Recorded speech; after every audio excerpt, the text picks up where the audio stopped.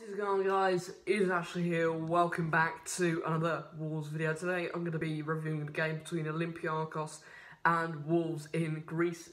It's the first leg of the round of 16 tie, and it ended 1-1. I mean, looking back on it, hopefully next week it will prove to be decisive that we did end up getting an away goal. It was pretty strange. Obviously, before the game, it was announced the game would be played behind closed doors due to the coronavirus outbreak that is spreading across Europe right now, and is forcing countries like Italy to take serious measures. But anyway, aside from that, it was still with no fans in the grounds.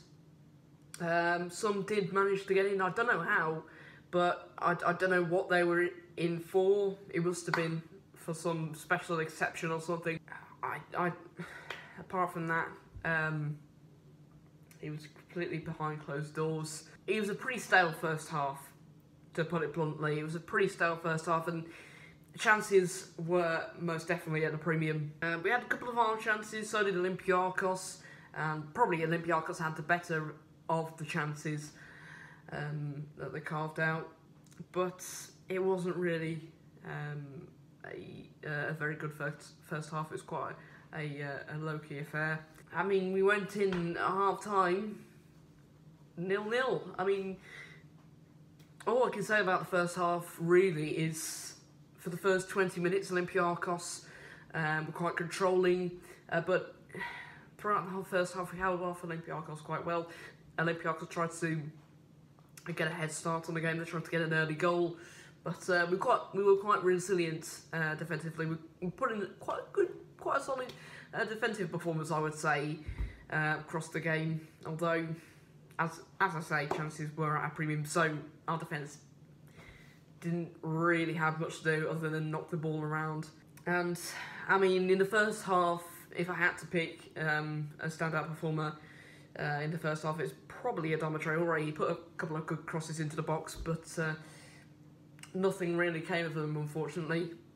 And as I say, 0-0 at half-time. I mean, going into this game, I would have definitely taken a draw. And it was heading that way. It was most certainly heading that way. The way the game was being played out, we were sitting quite deep, and as we grew into the second half, with about half an hour to play, Olympiacos did take the lead. It was similar to the goal we conceded against Espanyol in the second leg, where they just went down the wing, put a low ball into the box, and there was the man just to tap it in at the far post.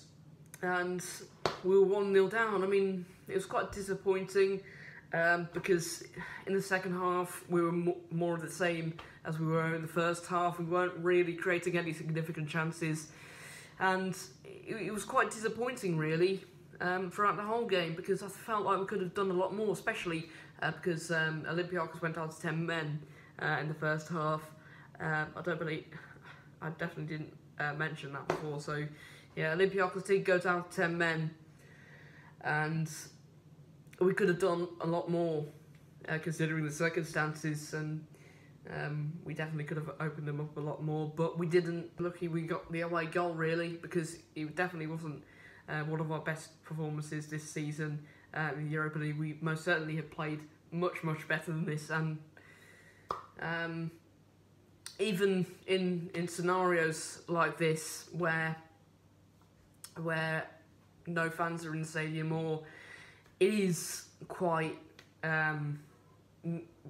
quite a low quality game, we usually create quite a few chances, and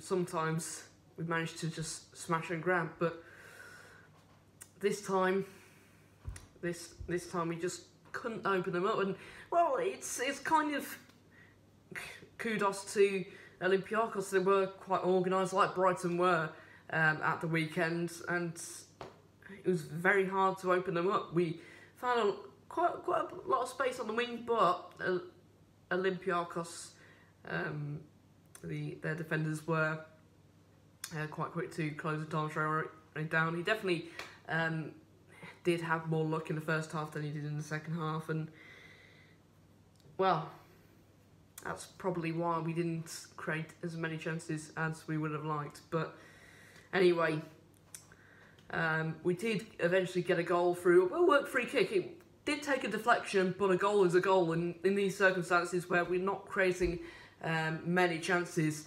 a deflected goal or not, we'll take any kind of goal, and an away goal is away goal, and it definitely helps and in these kind of games when you're struggling. So it was 1-1, and I think after that goal went in, we definitely started to pick up the tempo, and we started to play a lot better. And we had a couple of efforts that weren't far away. One from Ruben Neves, probably the closest we came to a winner was through Ruben Neves. His shot just went right wide of Jose Sar's goal, but that's probably the closest we came really to a winner. And the game went in 1-1. It's a good draw. Before the game, as I said, I definitely would have taken a draw, considering the circumstances, but the way the game was played out, we definitely could have played a lot better, and we definitely were capable of more than just a draw. We really could, if we played better, we definitely could have won.